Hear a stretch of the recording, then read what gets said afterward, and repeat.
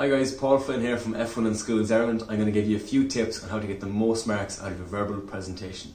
So essentially a verbal presentation is basically a speech that your team gives to judges on how you approach the competition.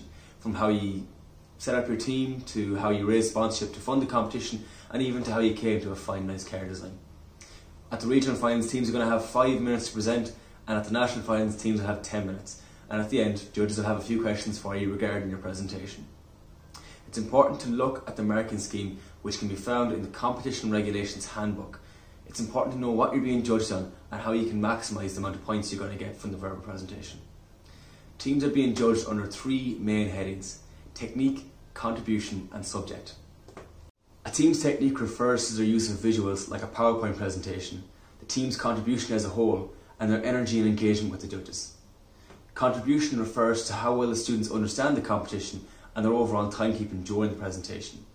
And subject refers to their collaborations with links to learning experiences, how innovative the team are, and the impact the competition had on them individually.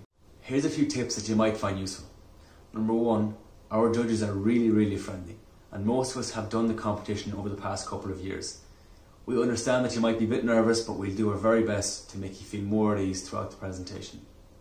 Number 2 is practice your presentation over and over again. Make sure you know it inside out, and as the saying goes, don't do it till you get it right, do it until you cannot get it wrong. Number 3 is be passionate. This is your time, your project. Show us how proud you are to be here with your teammates. And lastly guys, body language is incredibly important. Make sure you stand up tall and maintain eye contact with the judges.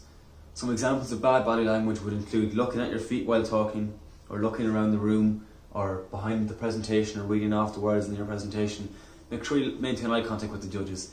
Smile, use hand gestures, and try and engage the judges and be enthusiastic and energetic.